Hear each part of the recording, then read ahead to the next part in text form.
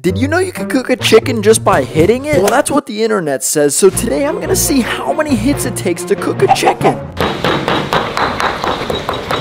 We started with the chicken completely frozen, so we had a lot of work to do. I've been beating this meat for so long. I couldn't keep the entire raw chicken still, so I had to start taking things more seriously if I was actually ever gonna cook this thing. I was making good progress, I could feel the potential, but I just couldn't go fast enough. But I had a little idea. My craft was amazing. It was slamming the meat at light speed. I could practically see it cooking before my eyes. Subscribe so I don't get salmonella.